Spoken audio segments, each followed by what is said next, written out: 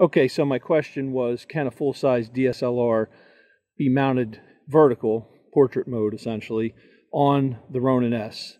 So kind of to prove a point to myself and to put it here on YouTube, I took my old Canon EOS 6D with the battery grip, a 50mm prime, and well, I mounted it on there, and there was a little bit of a workaround that I had to do, but I just wanted to make a video of it here to show. It is on there, it's balanced, you know, really good actually. But what I had to do to balance it correctly, let me just come around here and show you first that pretty much right here, I'm out of adjustment. I'm all the way down, and I still needed more. And here, I'm just about to the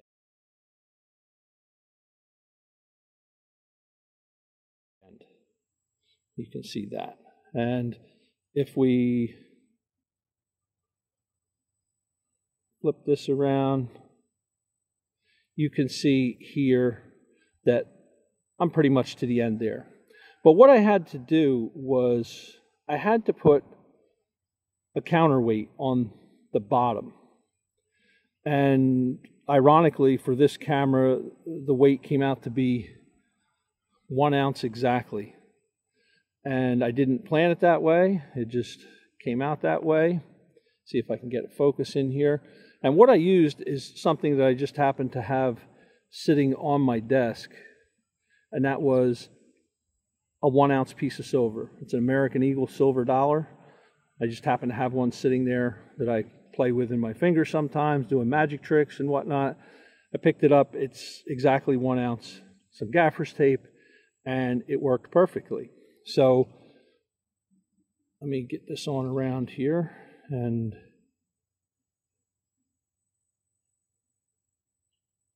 now I haven't actually went out and shot with it, but I have been picking it up and moving it around in this configuration, and it seems to be fine. I can't pick it up right now because I'm holding this phone in one hand, and I just don't want to attempt that. Now, I am on an L bracket, and just so you can see, I'm on the riser here, but I have the riser turned sideways, and that's only because of the L bracket configuration.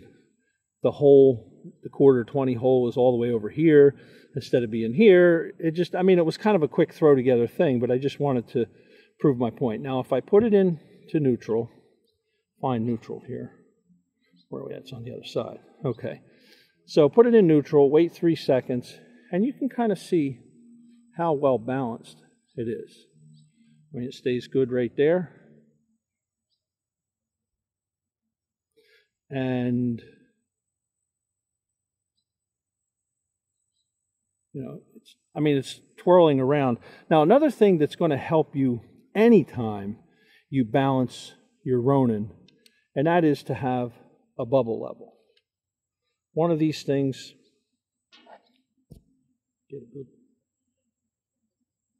one of these things is perfect. Now, you can see this surface that I'm on right now, which is actually a big piece of cooking equipment because I own a barbecue business.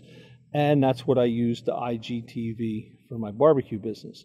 So that way it's a little better balanced, or level, I should say. That way it's not.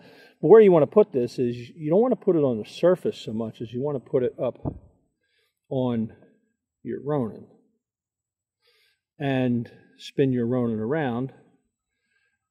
Because the first thing you want to do is make sure the Ronin is level. And then once you have your Ronin level, of course, you go ahead and you balance these 3 points or 4 points, and that's all there is to it. And actually just balanced out quite easily. Once I had a counterweight, it didn't take me very long to balance it. So just so you can see, my configuration right now for my Ronin is I have one of these, forget the name of it, be a link to it below, words across the screen, of course, and I have the Rode mic attached to that as well. And I do have a lanyard that I have on there sometimes if I'm in areas where I think I might drop everything. If I'm standing on something, standing up high, I don't want it to drop, I'll put that around my wrist.